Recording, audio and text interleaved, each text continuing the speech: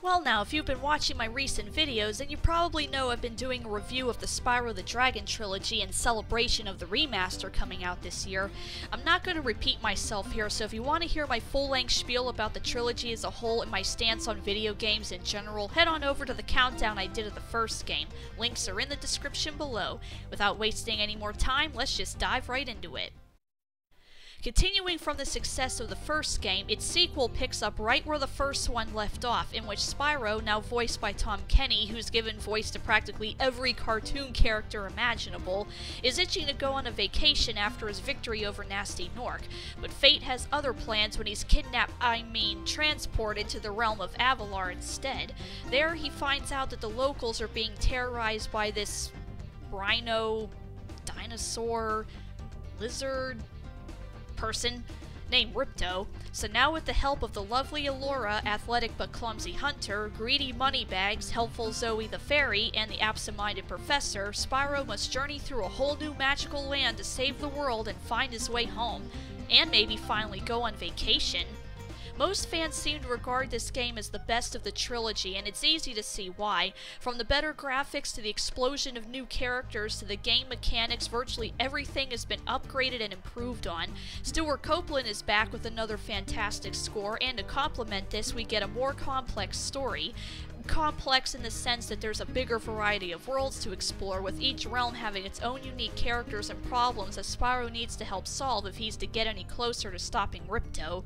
Which, speaking of whom, this installment has a way better villain who became the most popular antagonist of the trilogy, and for good reason.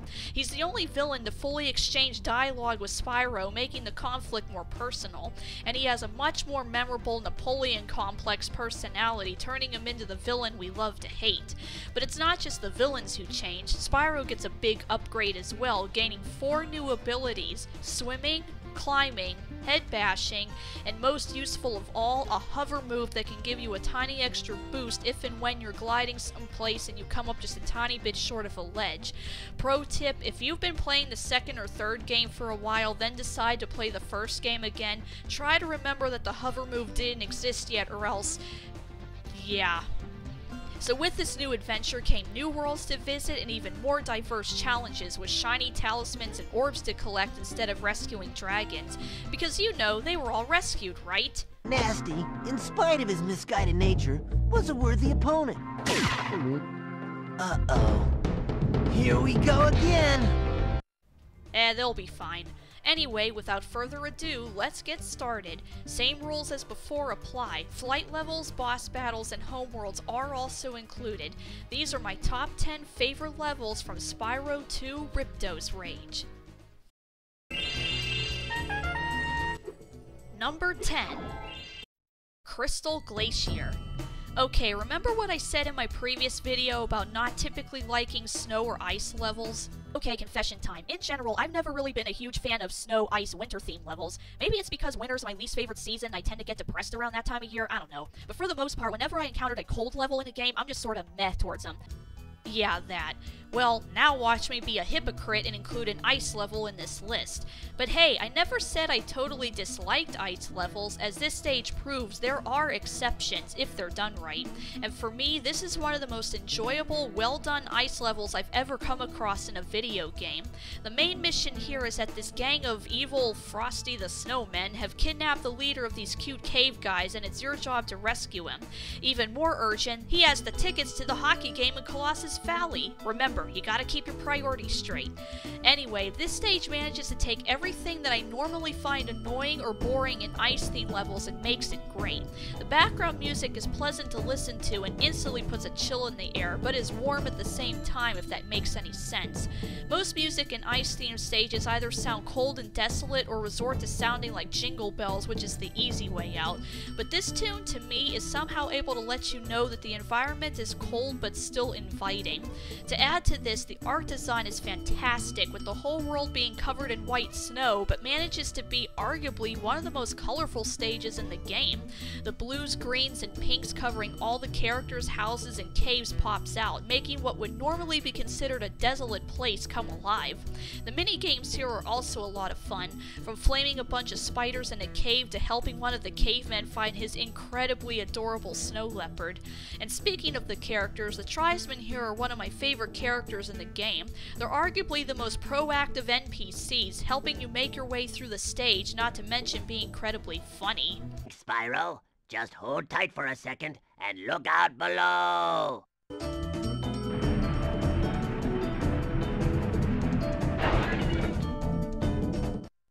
Ow! You'd think those guys could have got me out of here without rolling a 2-ton snowball onto my head? Here, take this crystal. I traded some hockey tickets for it. With memorable, funny characters and great art design, this is an ice level done right. Number 9. Aquaria Towers. I think most people tend to go through an ocean phase at some point in their life, and I was no different. Even to this day, I have a tiny love for the beach and sea creatures and stuff.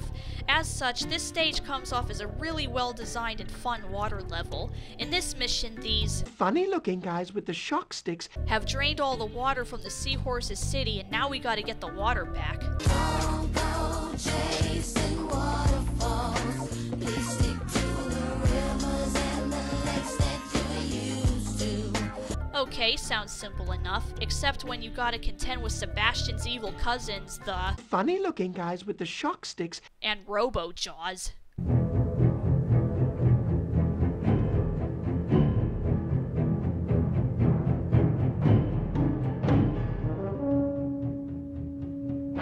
But all the mini-games here are fun, from helping the Seahorse King get his children back to riding a manta ray through an obstacle course, something the developers must have loved because Hunter's manta ray appeared again in the third game. And I love the designs of this city and the buildings. It's like Atlantis mixed with Futurama, second only to Metropolis, more on that later. But before we move on, just a couple random things of note. One, weird as this sounds, this is where I first learned what the word calamari meant. The shock stick guys are tough. Yesterday they turned Vern, our giant squid, into fried calamari. See, video games can teach you stuff. 2, please tell me I'm not the only one who thought the King's Seahorse was a girl at first. The water workers have kidnapped 6 of my children and hidden them in the tops of these numbered towers. I borrowed some explosives to blast the doors off the towers. Guess that's my fault for not reading his name at first. And finally, 3, okay, so I like the gimmick of having to turn the water, and as such more of the level becomes accessible the more that it gets filled up. I think that's pretty clever. And then once you fill the entire stage, this last area at the very tippy top is reachable, which leads to 2 things. 1, when going for 100%, dummy me spent ages swimming around trying to figure out where I was missing orbs and gems, not thinking that an entire third of the level would be semi-hidden right above me. Which leads to 2, how did the water up here not flood the city immediately? The switch that I turned on is a different hatch than the one that leads up to this area, and when you get up here you can see that it leads into a vast ocean. How is the ocean magically staying up there?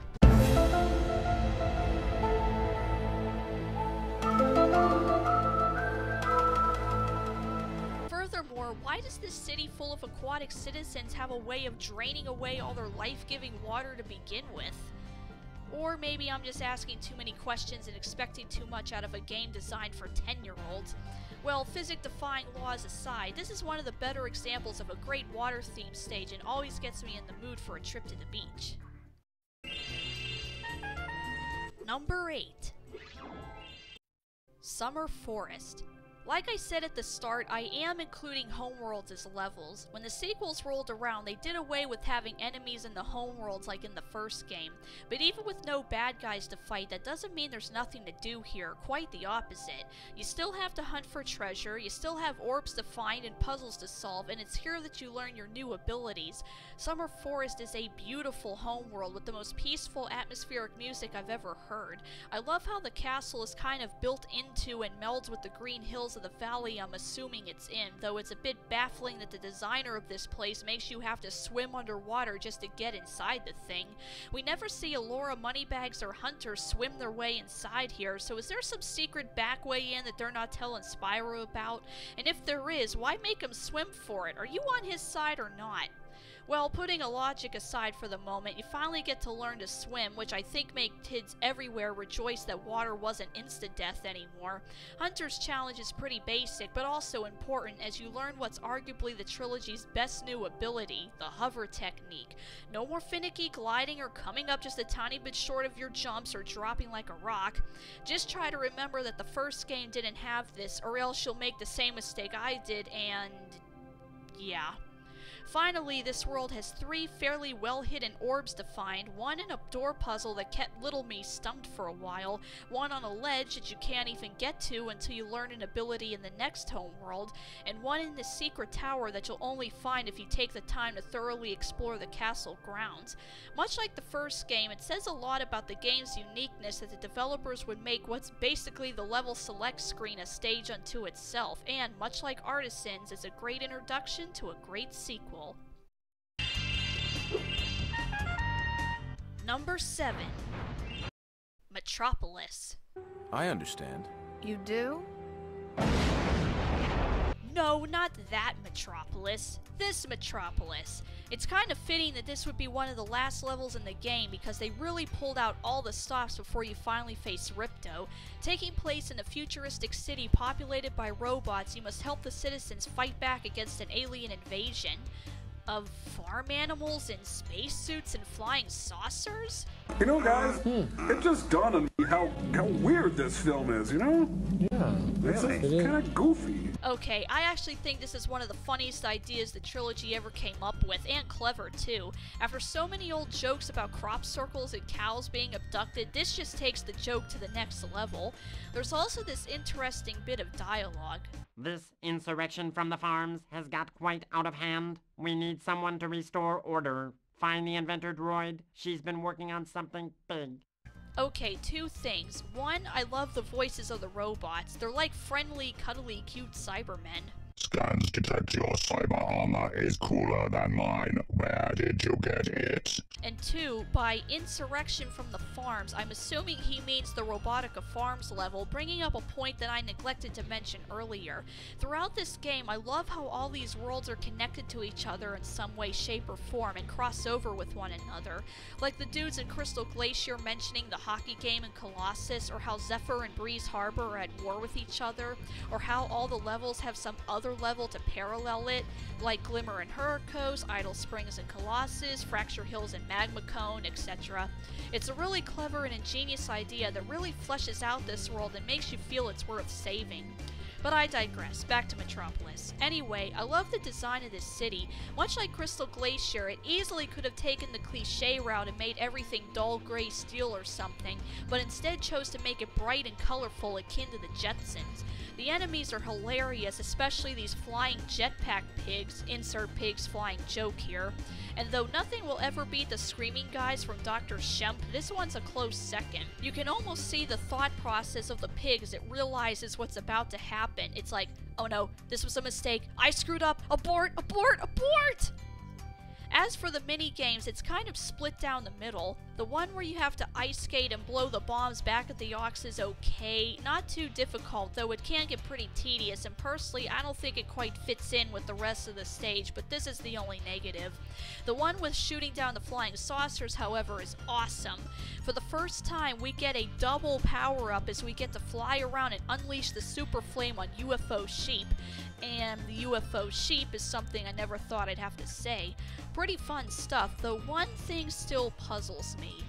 Who built all these robots? Why do they have emotions? Where are the organic people?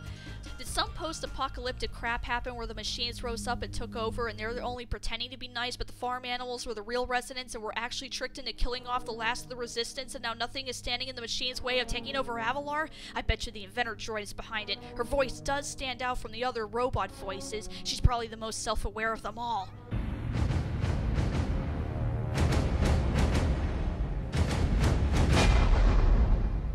Or I'm just taking this game way too seriously again.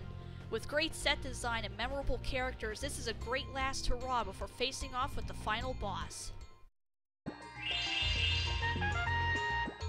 Number 6. Idle Springs. Back to an early level. In fact, for most people, this was the first portal they jumped into in the game, and then found out that they couldn't even access more than a third of the stage without learning how to swim first, meaning that Colossus was actually supposed to be the first completable stage. Oops. Well, in subsequent replays, I think we all remembered this little detail and saved this stage for later so we didn't have to backtrack. Funny thing, I've also come across more than a few debates over which level was better, this or Colossus, since these two stages are the parallel to each other. Well, since this one ended up on my list, you obviously know which camp I fell into. As memorable as the Yeti and the hockey game are, I just find this stage more fun overall. For some weird reason, the statues these woodcarvers made start coming to life and terrorizing the place, so it's up to us to set things straight. Make no mistake, it's a fairly easy level and pretty linear, but the tiki guys are what make it funny. The way they use these shish kebabs and other stuff to chase the foreman around. The music is also great, setting the mood of being in a hot spring or humid swamp pretty well.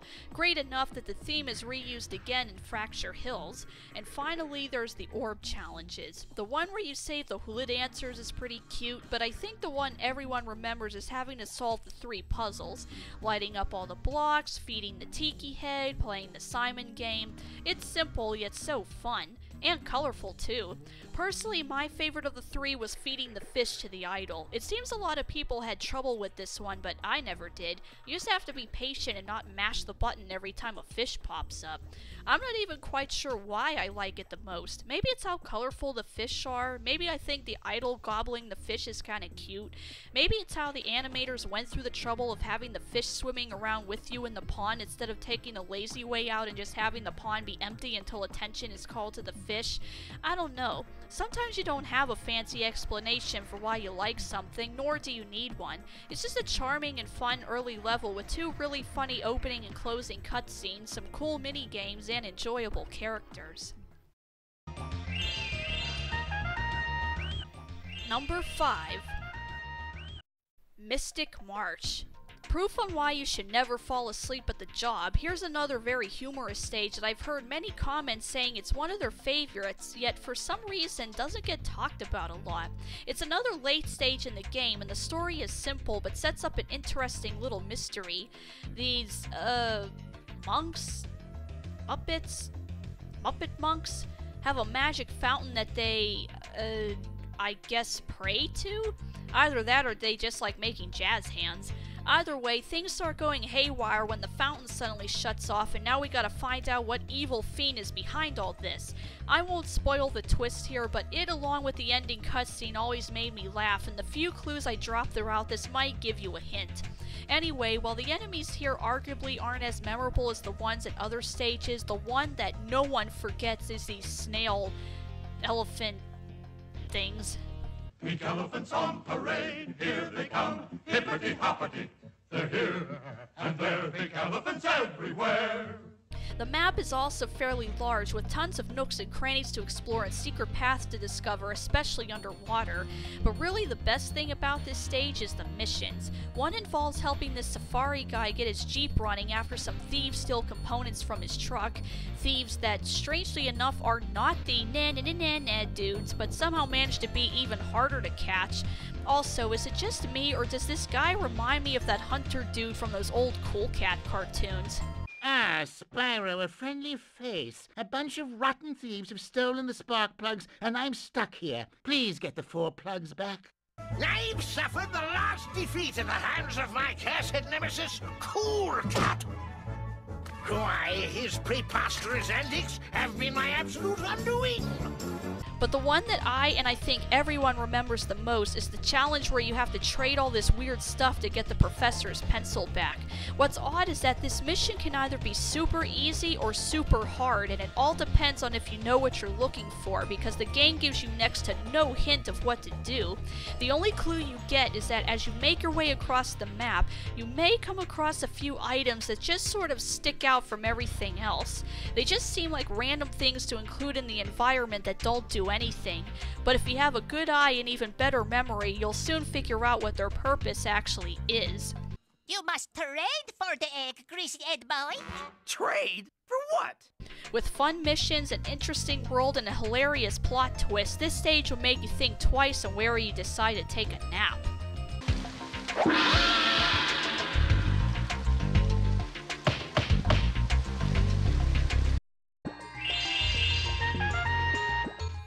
Number 4. Autumn Plains. Back to another homeworld, and my favorite of the 3 in the game. Much like in Summer Forest, the music and atmosphere here is so peaceful, and along with it containing 8 realms and 2 speedways, it's also the largest hub world of the 3. Look at this place. It's freaking massive. Moneybags also shows up no less than 4 times. Once to teach you how to climb, and 3 more times to open portals. How much money do you want, dude? Actually, a better question is, how are you getting all around this castle so quickly? Like, look here, you can't fly. How the heck did you get on this island way out here? Is there some teleportation skill you're not teaching us? Getting serious though, I really love the design of this huge castle. I can remember spending so much time just wandering around here, taking in the scenery and appreciating the fact that out of the 3 castles from each homeworld, this one seems the most plausible and functional as an actual castle to live in, versus the other 2 that are either super small or make you have to swim underwater to get to it. This place also contains 2 orbs, one of which is my favorite to get, not just in the homeworlds but in the entire game. Funny how this place is so huge, yet it only has 2 orbs to find, while Summer Forest has a whopping 4. Anyway, one of them is cleverly hidden behind the bricks at the end of this wall. The other one, awkwardly enough, took me ages to find. For some reason, oblivious me couldn't notice the cracks in this wall and thought it was just part of the background, and it took having to consult a guide to find it. Upon busting through the wall like the Kool-Aid Man, you gain access to an interesting section of the stage. One that takes you all the way to the very tippy top of the castle, so much so that you can actually hear the wind blowing from being so high up.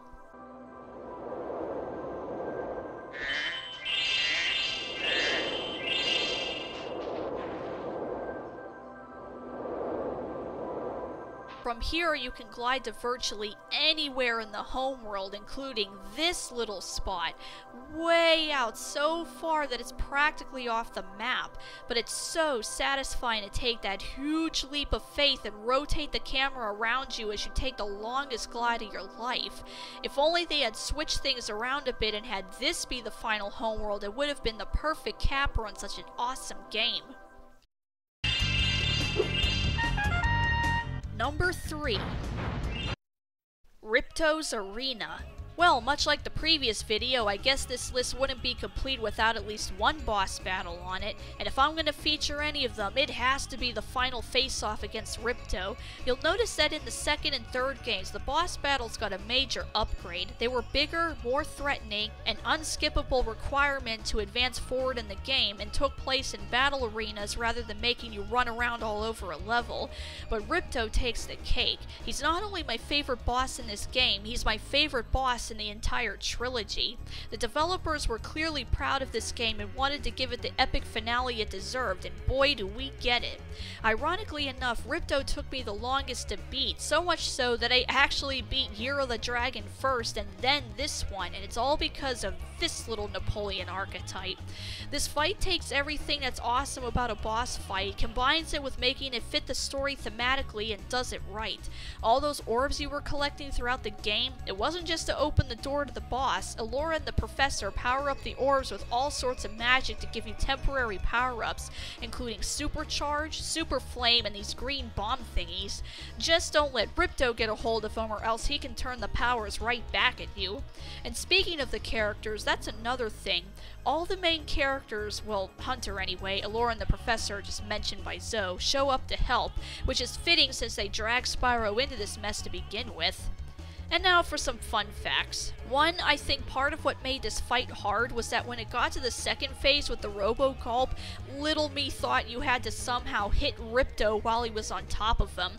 I didn't know you could just hit Gulp. 2, did anyone notice that Hunter pretty much just died right there? How did he not get engulfed in lava? And 3, this music is epic, but what's up with the opera singer?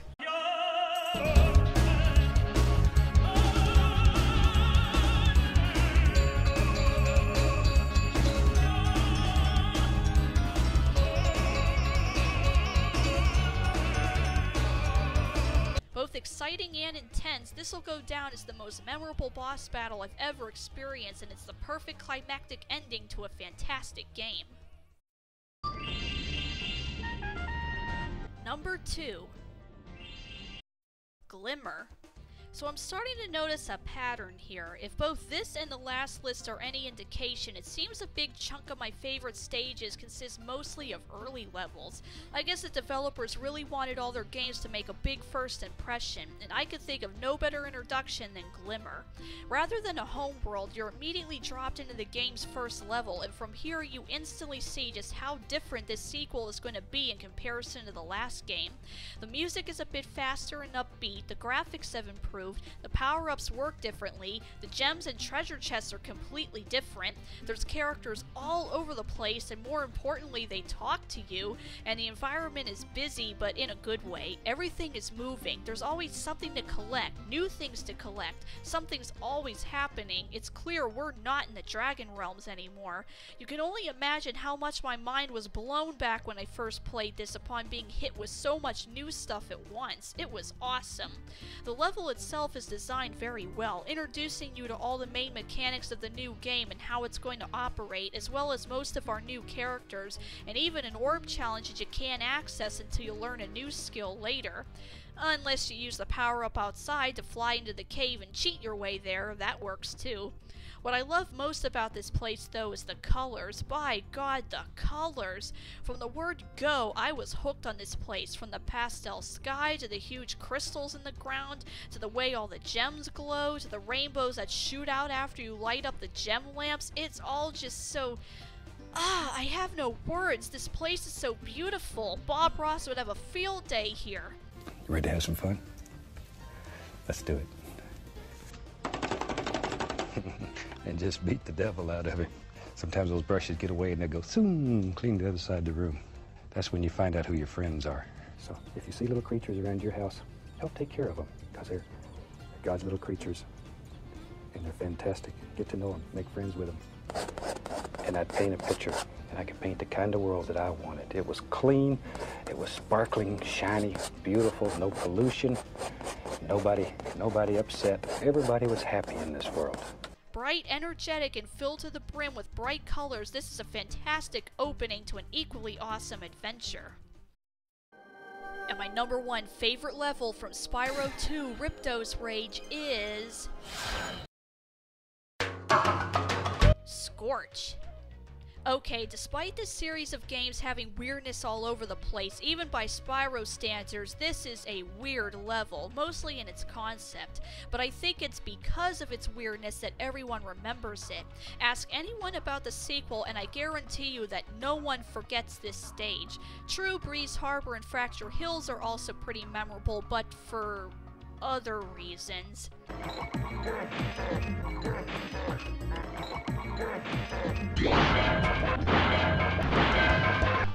Trouble with the trolley, eh?